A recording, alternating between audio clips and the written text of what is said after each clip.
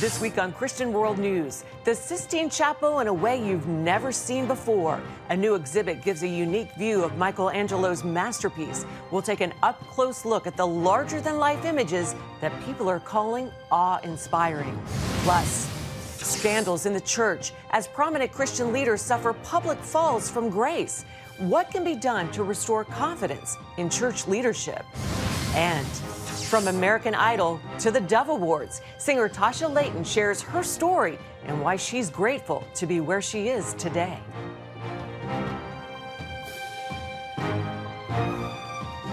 Welcome to Christian World News, everyone. I'm Wendy Griffith.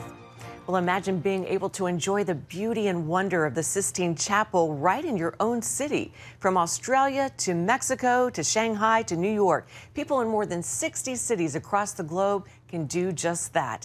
A traveling exhibit is giving visitors a unique look at Michelangelo's vision of the creation. CBN's Gabe LaMonica has the story.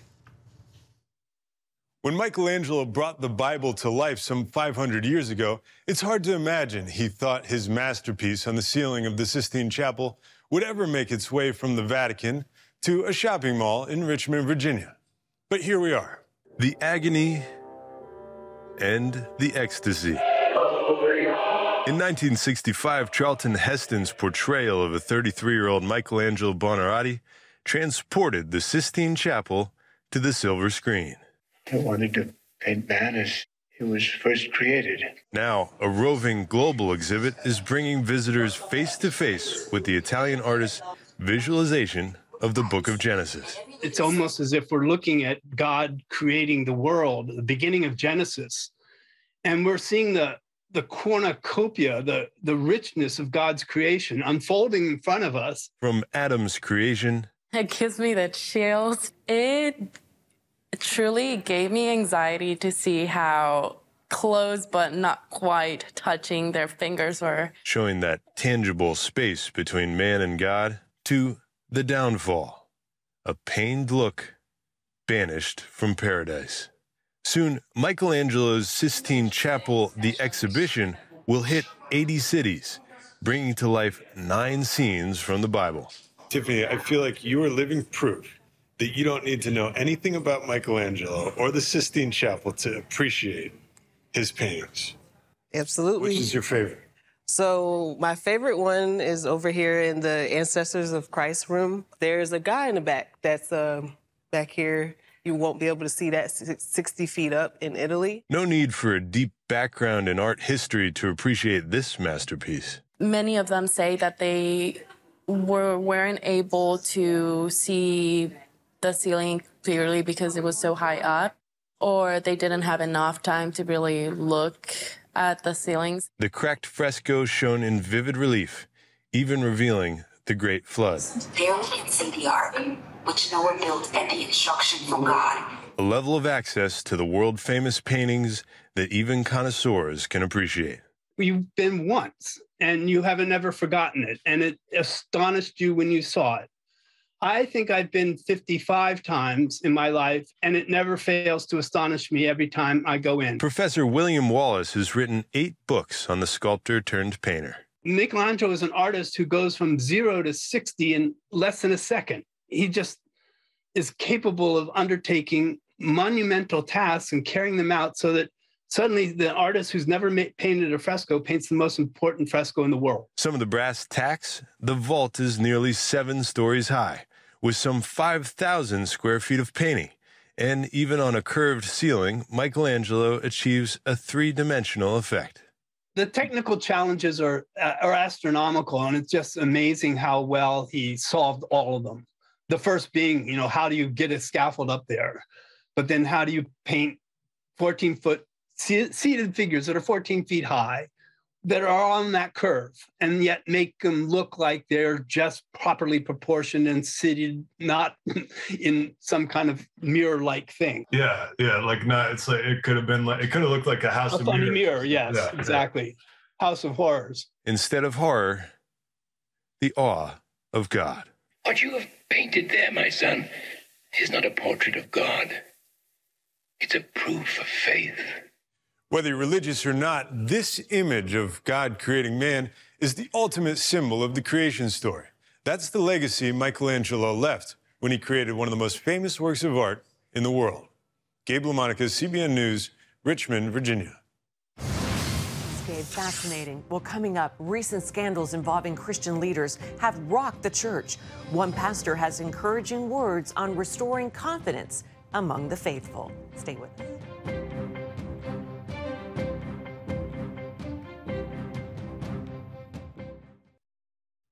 Welcome back. A new study points to the benefits of faith in the lives of young people. Josh Packard of the Springtide Research Institute has done extensive study into 13 to 25-year-olds. His finding, religion is good for you. He tells CBN's FaithWire those who pray and have a connection with God are more likely to flourish in their happiness and mental health. According to his study, 73% of religious young people believe their spiritual practices have a positive impact on their outlook. No doubt. Well, research shows confidence in Christian leaders has been declining in recent years, sparked in part by reports of abuse, immorality, and other scandals. Charlene Aaron shares how one pastor sees the need for a new generation of leaders following the requirements laid out in Scripture.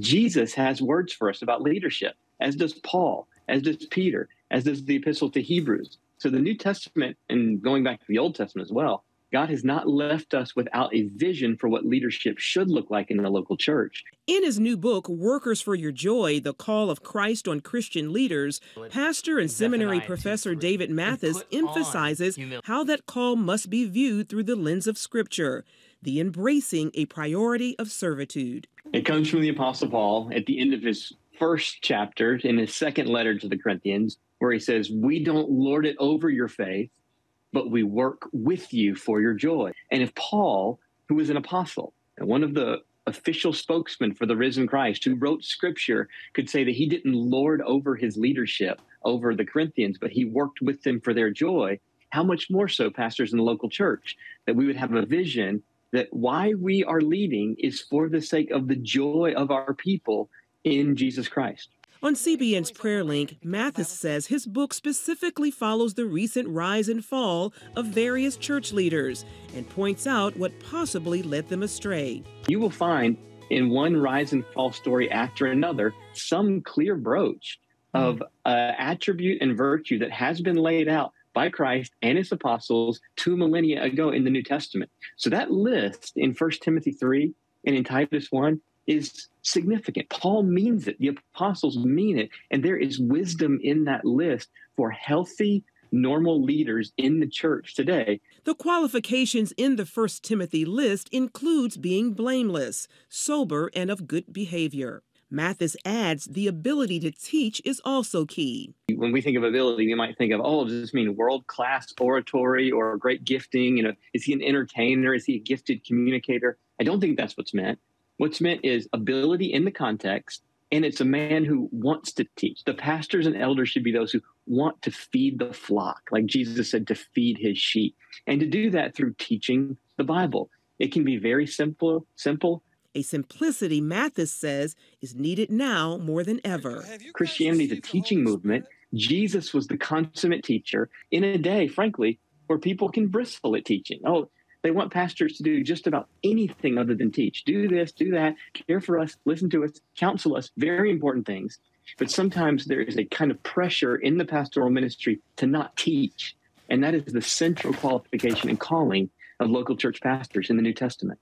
While Mathis challenges aspiring and seasoned leaders to faithfully embrace the call of Christ, he also encourages those in their congregations to consistently pray for them. Charlene Aaron, CBN News. Thanks, Charlene. Up next, the artist behind the song "Look What You've Done" shares what God has done in her own life. Tasha Layton tells what brought her back to the church at a time when she was contemplating suicide.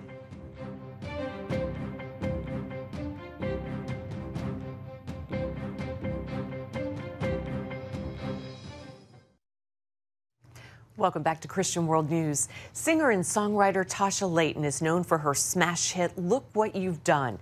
The song reached the Billboard charts and made her one of the top 5 female Christian artists in 2022. It was also nominated for Song of the Year at this year's Dove Awards. Ephraim Graham sat down with Tasha at her home in Nashville to talk about her life and her music.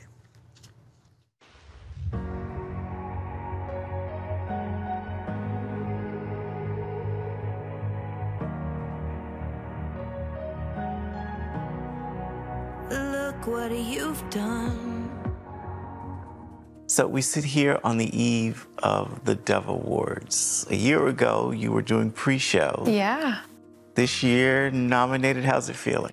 It feels great. You know, I think my personality is one. I love to see growth and progression, and I think it's just a natural progression of, you know, how things are going and the music connecting to people. And so I'm so excited. The fact that I'm doing this now, it's really, really sweet. Beautiful. And I think the timing of it is beautiful, because I thought, you know, so many things in my life that I thought were detours were certainly not. Look what you've done in me. You spoke your truth into the lies I let my heart believe. How special is the nomination for specifically the Song of the Year? What's that like for you? You know, the amount of people who write in and tell me that this song is their anthem, that it's gotten them through hard times, that it has given them courage and boldness and faith to face the future. And it's just, I think it really is a testament to how this song has touched so many people. That's totally God. I feel you healing all my wounds up. So you write this song with a team. Tell me about the process. What was the prayer? What were you guys trying to say?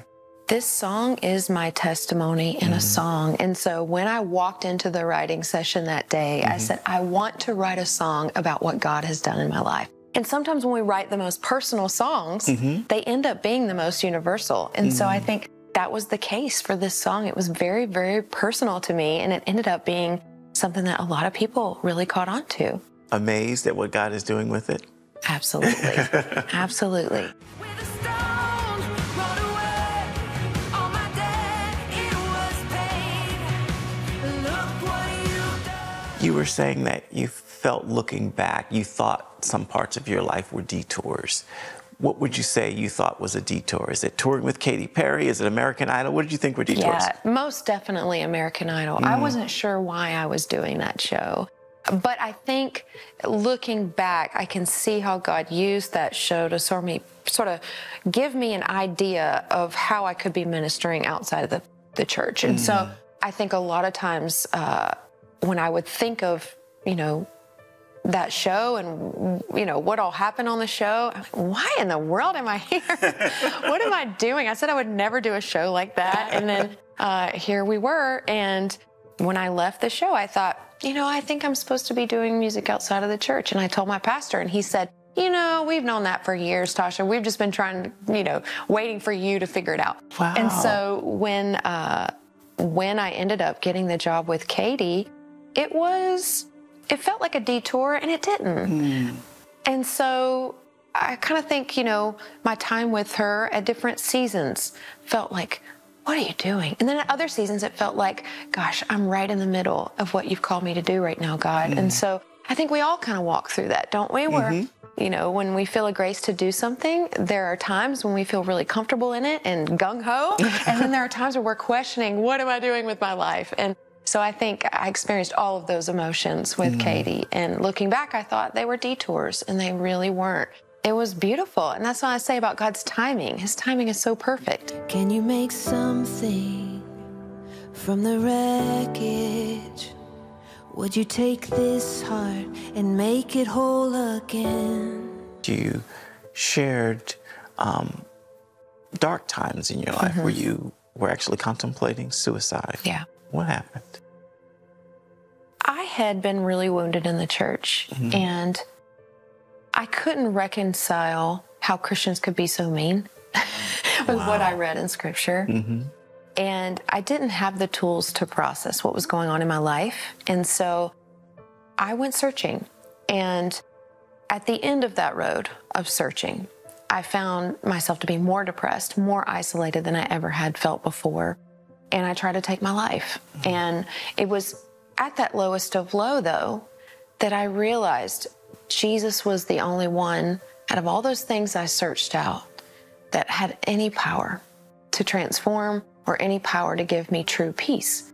And so I forced myself to go back to church. I thought, you know what? At some point, it's got to stick. One Sunday, the pastor said, if you want a touch from God, come up at the end of service and we want to pray for you. And I left 3 hours later. And I always make this joke that they would have had to replace the square of carpet on the altar where I was because of all of my snot. I just completely, it was an altar moment for me, and it changed the trajectory of my life. And I just knew, you know, I had a lot of healing left to go, but I knew that the Lord had done something in my heart that day that was really, really special. And it hasn't been the same since. I think there are many nights that I sing, "Look What You've Done," and I might not get through it because I get emotional remembering what God has done in my own life. And so even last night, I got off stage and I went to the bathroom and I cried for like 20 minutes, just out of gratefulness, just gratefulness for the fact that I'm here, the fact that I have a beautiful family. I'm getting to do what I prayed to get to do when I was a young girl. And seeing people's lives changed every night, can't trade that for anything. I mean, that gets me up in the morning. I'm singing, look what you've done. Wow, Tasha Layton's hit song, Look What You've Done, is available online wherever music is sold. We'll be right back after this. CBN News app, 24/7 news from a Christian perspective at home or on the road. One place for all of your news. Breaking news alerts. Set daily prayer goals and pray for news stories. Read the most important news and watch CBN News Channel live. CBN News, because truth matters. Go to cbnnewsapp.com to get the app today. Israeli archaeologists have found an ancient comb dating back some 3,700 years. It bears what is likely the oldest known full sentence in the Canaanite alphabet. The comb was found in 2016 at a dig in southern Israel, but it was late last year when a professor at Hebrew University noticed the tiny inscription. It contains 17 letters that read, May this tusk root out the lice of the hair and the beard. Archaeologists also say they have found microscopic evidence of head lice on that comb.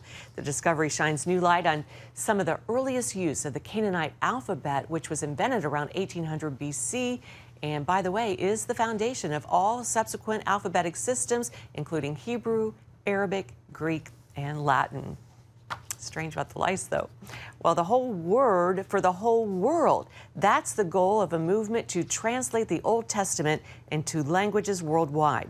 Currently, 90% of the world's languages do not have a translation of the Old Testament.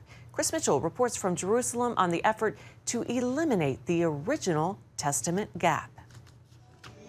On Pentecost this year, these men and women gathered at the Garden Tomb to work on expanding the use of the Old or Original Testament worldwide. Original Testament gap refers to the fact that the Original Testament is undertranslated, underused, and frequently misunderstood.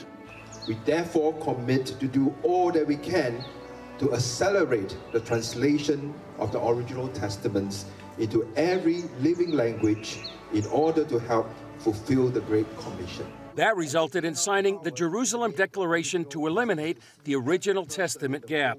That's what this consultation is about. We have people from around the globe that have gathered here very prayerfully to seek the Lord, saying, Lord, we're now aware that there is this very significant gap. Would you show us what we're to do and how you would see this eliminated, this gap eliminated? YWAM's David Hamilton explains why they chose to use the term Original Testament. Because when something's old, you just want to toss it out and replace it with something else. Original speaks of a foundation that has legacy and value in a multi-generational way. The Original Testament was the Bible that Jesus and the apostles used, and we want everyone to have access to it. The New Testament is most comprehensible when it's really connected to the original Testament. They point out that this is needed to fully understand the New Testament. The original Testament is the foundation for us to understand the gospel of the kingdom that Jesus came preaching. Can you imagine reading the New Testament and you come across mention of David or Abraham or Moses or Rahab or Gideon or any of the other heroes of our faith, or places like Bethel or Jericho or Jerusalem, and events like crossing the Red Sea or manna in the desert, and you have no idea in your language what those stories were about? What happened? Who were these people? To illustrate their point, they published the Gap Testament, a version of the New Testament without any references to the original Testament. So when there's a direct quotation, the text is whited out. When there's an intentional allusion, it's toned down to watermark level. And so this is what it looks like in Acts 7, when Stephen is talking and giving his sermon that gets him killed. And all but 2 verses are direct quotations out of the original Testament. And you can see as you go through the scriptures, different parts are just missing, because when we read it, the New Testament, without an understanding of the original, we do not get the full picture of God's purposes. So we just want the fullness of God's good word to be available to all people. The goal is the whole word for the whole world. Now comes the strategy, tools, and help they need to accomplish this huge goal. Oh, first we're going to ask the Lord that His Spirit will stir people in their hearts and that they will want to participate and understand how important it is to understand that the only scripture that Jesus' disciples and Paul had was the original Testament. And they're asking for the body of Christ to join them. If you have this burden to eliminate that gap, we would invite you to start praying for it. Pray for all the languages in the world. 90% of the languages do not have the original Testament. Start praying for those languages. Chris Mitchell, CBN News, Jerusalem. Amen. Start praying for those languages, the whole word for the whole world. Great idea. Well, thanks for joining us this week. Until next week, from all of us here at Christian World News, goodbye and God bless you.